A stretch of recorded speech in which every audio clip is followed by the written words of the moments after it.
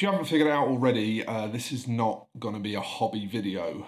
But for those of you who come here for that, don't worry. I'm back and that stuff is going to be coming back too. But just not this video. If you're a regular visitor to the channel, you'll have no doubt noticed that I've not uploaded in quite a while now. And if you combine that with the thumbnail and title of this video, the penny is probably going to drop as to why that might be. However, I'm not here today to explain my absence, more to lend my voice to the broader discussion regarding mental health, its importance, its symptoms, and the things that you can do about it. The most widely discussed point about mental health is the need to talk about it. And so I feel that as a content creator, regardless of what niche you live in, if you have a platform of some kind, you kind of have a duty to talk about these sort of things every now and again. So here I am, just hoping that you'll decide to give this one a chance, have a listen, and hopefully get something from it. I have to be honest, recording this, I'm pretty nervous.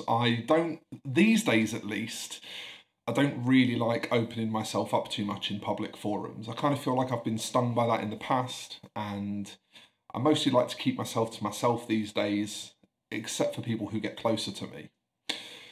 But I'm going to do my best to get through it. I'm going to try to make the points that I want to make clearly, and hopefully it will be something worth listening to. Now, before we actually start rolling with this first topic, I want to make it clear I am not a medical professional. I can only talk about this subject from my own lens and my own experience. So most of the things that I'm going to suggest here will probably lead you down the route of speaking to medical professionals anyway, but I just wanted to make it clear that that's not the position I'm coming at this from, not with any authority. I'm mostly just trying to relate my own experience, provide some relatability through my own experience, and hopefully steer you in the same directions that have helped me, and hoping that they'll help you maybe.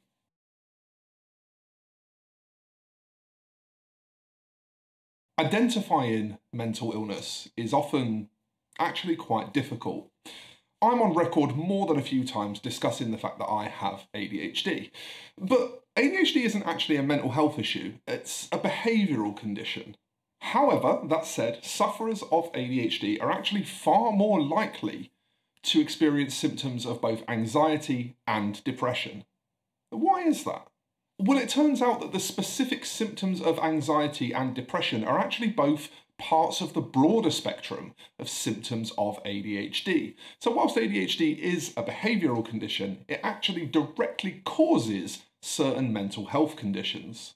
So if you find yourself quick to anger, having mood swings of up and down, or just lacking in motivation, the first thing I really want to make clear is don't dismiss it. Don't just say to yourself that I'm having a bad day or a bad week or a bad month or whatever, because it could be a sign of a more serious and treatable underlying problem. In my case, towards the back end of last year, due to financial stress, social stress, the general rigours of being self-employed, problems that I was having with my house move, all of these things combined have meant that I've been slowly simmering up an anxiety disorder under the surface that I actually had no idea about. I didn't realise this was happening to me.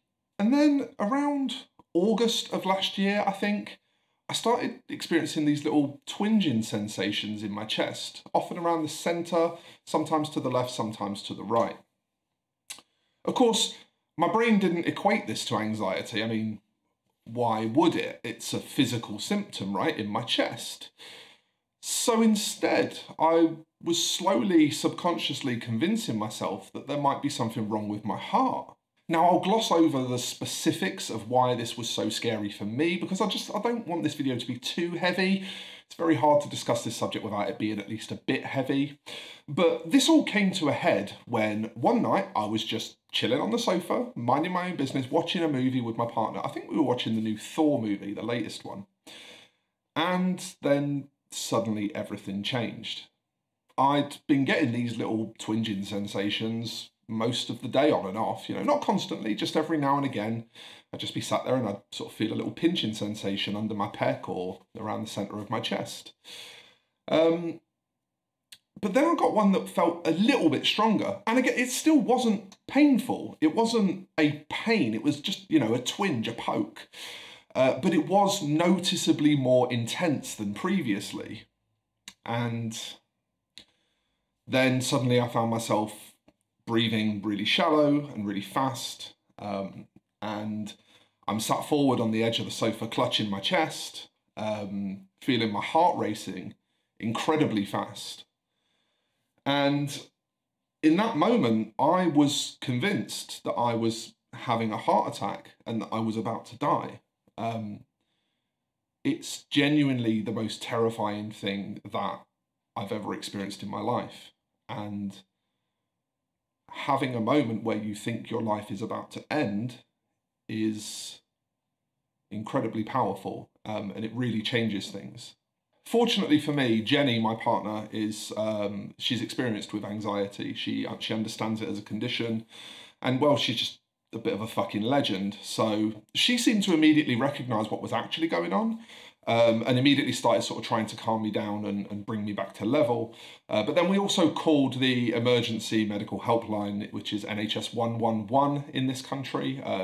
Anyone who lives in England, you should know that number, 111.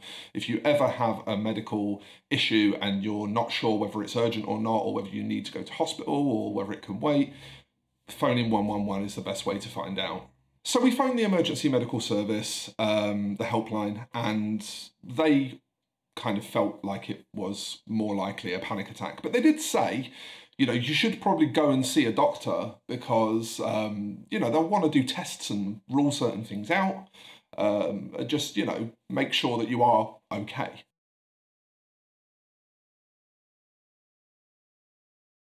So it's at this point in the story that we're actually going to slightly change topics now, and we're going to talk about taking action, the importance of taking action.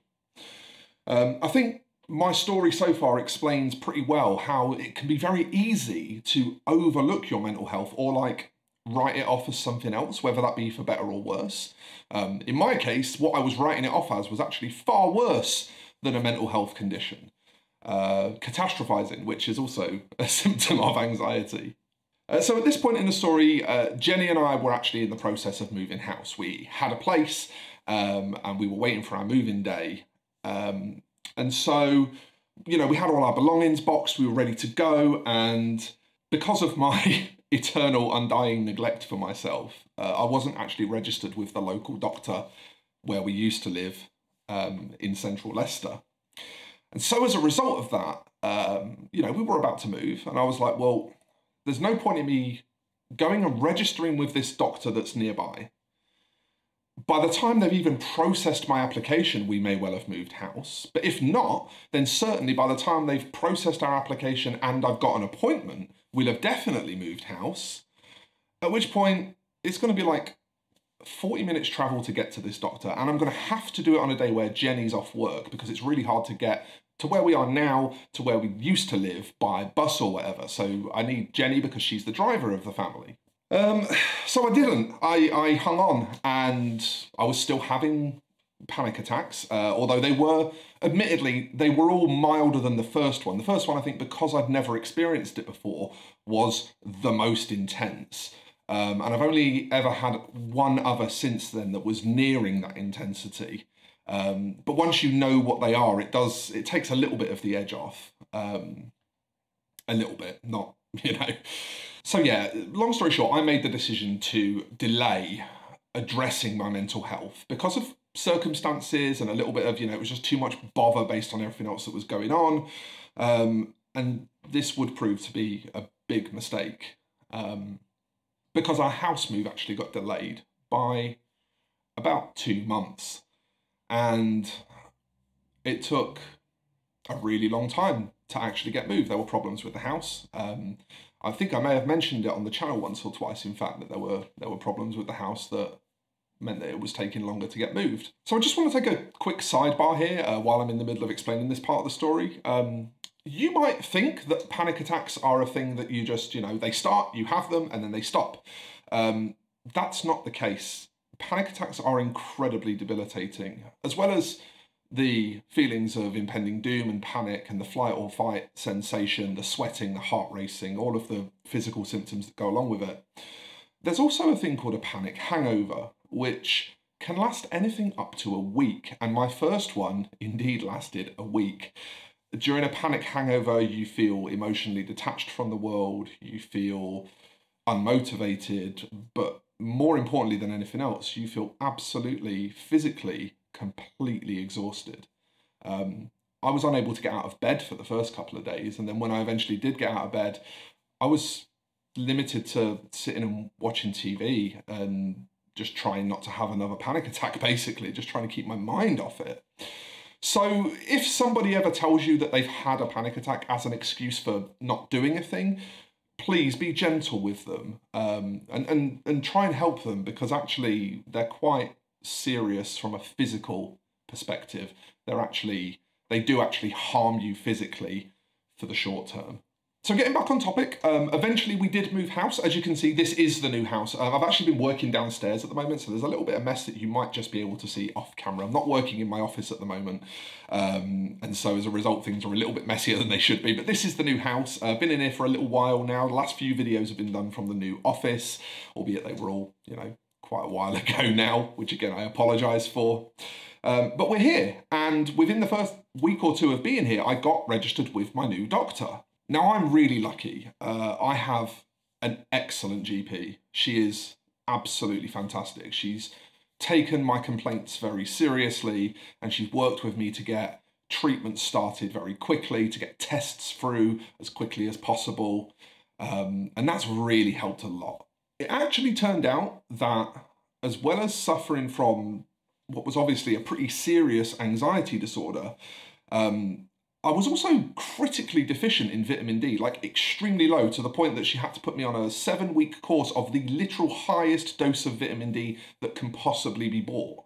And that wasn't the entirety of the problems. On top of this, she also diagnosed IBS, which is, again, it's a pretty common, pretty treatable illness. But it actually, it can be very uncomfortable to live with if not treated. And so it turned out that as well as this anxiety disorder, there was also 2 others, for 3 in total, quite serious things wrong with me that I'd just not addressed. I hadn't been to a doctor prior to this in years, literally years, because I'm the kind of person who, 99% of the time, if you get sick, you know what's wrong and you know you're going to get better. And most things that you get sick with, bed rest and hydration are usually the solution anyway. So I hadn't been to the doctor for a really long time, and it cost me. I was leaving serious conditions untreated. The vitamin D thing, by the way, is actually no surprise. A lot of British people are slightly vitamin D deficient because we don't get a lot of sun over here. So actually just taking vitamin D supplements can be a great idea anyway. But in my case, I have an indoor job and all of my hobbies are indoor.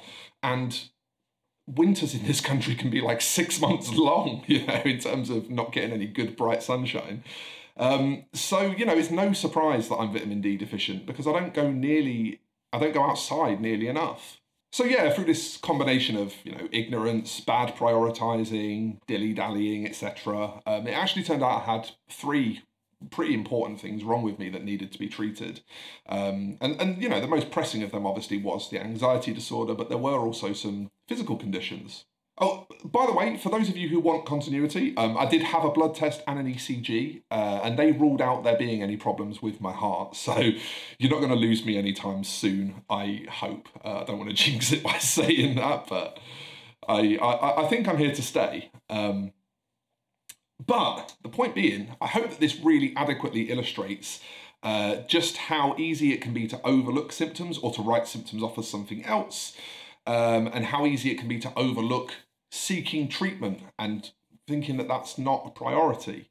There are often symptoms that don't feel like a mental health issue, and it becomes very easy to dismiss it as a result of that. So I guess, yeah, the point I'm really trying to make is just, if anything feels off, even only a little bit, just seek medical help. It's the safest thing to do.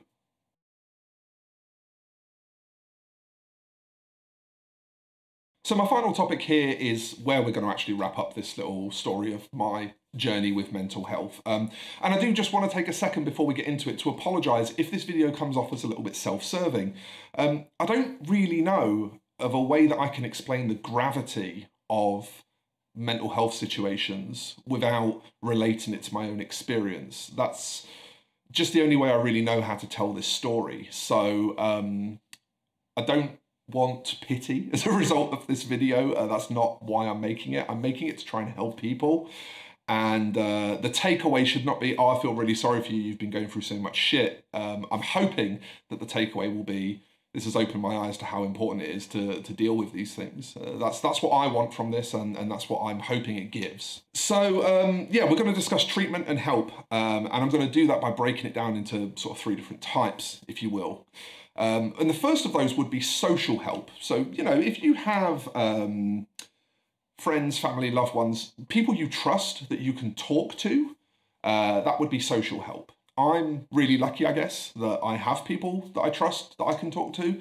And more than anything, talking to people, the big help is just that it kind of gets it off your chest. The sense of relief that you will feel as a result of just saying the words out loud is hugely beneficial. My sister actually happens to also suffer from anxiety, and recently we've spent literal hours on the phone just trading war stories, and every time we both come away from those conversations, even though nothing's changed, just feeling a little bit better. Because when you get it off your chest and it's out there and it's vocalized, it has this effect of relieving pressure to a degree. And also, you know, when someone else is going through similar stuff, and when you're trading war stories and they're sort of validating what you feel because they're saying, you know, yes, I feel that too, that's happening to me too, it's a big deal, and it really, really helps. So yeah, you know, whether it's a friend, a loved one, a relative, whatever, if you have someone you trust, pick someone and just talk to them. It definitely seems scary at first, especially for people that feel like opening up is maybe a sign of some kind of weakness or frailty. I know that some people do feel that way, and it's a real shame that they do feel that way. Then those people might struggle to talk to anyone about things. But you know, it's the first step towards a better life, and if you can persuade yourself to take it, only good things can come from that.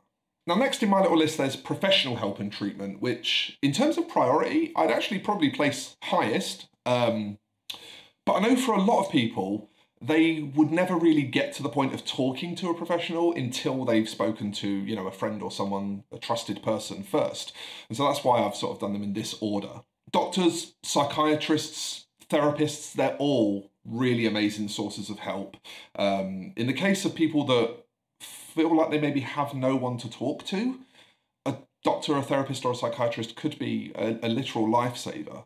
There's not really anything to fear from talking to a professional. Their role in life, you know, their professional goal is to help people feel better. So anything that they say, do, recommend, it's all going to come from that place of wanting to try and help you feel better. In my case, however, I needed a pretty rapid and serious intervention because I was unable to function. I couldn't work, I couldn't make videos. You know, as I said before, I was just sitting on the sofa, watching TV or sleeping, trying to just swallow down intrusive thoughts of impending doom. But the very moment I opened up to my GP and started explaining what was going on, again, a huge weight was lifted because I'd spoken about it to someone who I knew could help.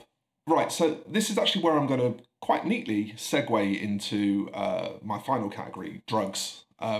No, I'm not talking about skinning up a fatty and getting stoned off your tree to alleviate your problems. It definitely works for some people. It's very much not my scene. I don't do anything like that these days, and so that wouldn't be my personal recommendation.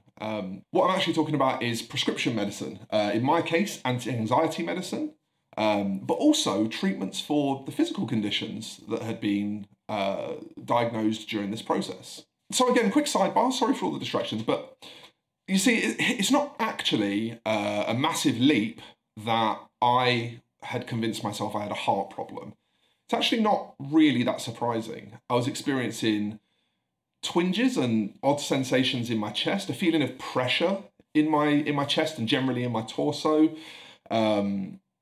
I often found that my breathing would go shallow, and at night especially, I seemed to sort of focus in on those symptoms, but you know, they were there and they were real physical things happening to me. So it's pretty understandable actually how I thought that there was something wrong with my heart. But actually twinges, aches and pains, especially common in the joints actually, but they can happen anywhere. Those are often a symptom of low vitamin D, and my vitamin D was severely low. So obviously they were going to be pretty constant. Sensations of pressure and shallowness of breathing caused by bloatedness from IBS, not from anything heart related, but until you've had these diagnoses, your brain is left to wonder. And the problem with anxiety is it's not a reasonable illness. The thing is, even once I knew that the physical symptoms were what were causing the mental problem, I'd still find myself panicky sometimes. I mean, even writing this script, because I was recalling a lot of this stuff, I had a couple of little flutters of panic. There's no reasoning with anxiety. It will do what it wants to do. You are not in control of it. But that said, with a combination of medicines for the physical ailments and anti-anxiety tablets, the last 6 or 7 weeks, I've been rapidly improving. About 6 or 7 weeks ago is when I started treatment and I was at rock bottom. I couldn't work. And work is everything to me. I love my job. It's my identity. You know, painting miniatures is literally my life. It's all I do. And to be unable to work, that's incredibly debilitating. And then to not be able to make videos and stuff as well, you know, it sucked. It really, really sucked. But now, you know, 7 weeks down the line, I'm starting to feel closer to normal again. I'm not better by any means, but I'm getting there. The anti-anxiety medicine itself sort of lowers your base level of anxiety. And the main thing it really does is it just keeps you on the right side of panic. You can still get pretty anxious and pretty worked up. I even still, you know, get short of breath sometimes because I'm getting worked up. But it keeps you this side of having a panic attack. And that alone is just a huge help, that safety system. Meanwhile, you know, the other medicines, they do a really good job of just helping to reduce the symptoms that trigger the anxiety. Even though I now know what's wrong with me, like I said, you know, I'll still find myself going, oh, but what if it is a heart problem? You know, what if something's wrong? And those physical symptoms being reduced helps keep that at bay. So I guess ultimately, I beg you, by all means, reach out to your friends. By all means, reach out to mental health professionals. But don't overlook your GP, because there could, much like there was for me, be something physical going on that's actually causing these mental health problems. If you're experiencing any problems, talk to your GP. And of course, for some of you, any of these recommendations that I've made so far are they're going to feel like too much of a leap of faith, because some people really aren't confident or comfortable reaching out to other people with their problems. So what I'm going to do is, in the description of this video, I'm going to try and get a few links together for places where you might be able to go from the comfort of your own keyboard and reach out without having to really, you know, feel like you're reaching out. Hopefully that can provide some help to those people. Most importantly, as I sort of wrap up this video, which is probably going to be quite a long one by the look of it, I want to make it really clear that you need to take care of yourselves and of the people you love. If it weren't for the support network that I have in my friends, my family, and most importantly, my partner, I really don't think I'd be alive right now. And that's no small thing. In fact, that's kind of everything. You only get one go at life, as far as I'm concerned, and it's really important to be able to experience life fully and to enjoy it, and to be, at least as much as possible, to be happy and fulfilled. So, yeah, there's not going to be any call to action today, no YouTuber-y stuff, just something real and something important from my heart to hopefully your ears. Love yourselves, people, and take care. The world is a very difficult and scary place, but, you know, because we only get one go at living, we need to do our best to live, and that means If you're experiencing mental health problems and you're scared, you're not alone, and you can seek help, and the help does work. It might take some time. You might have to go through it for a while, but eventually you will get better. So just reach out. Take care out there, folks. Bye-bye for now.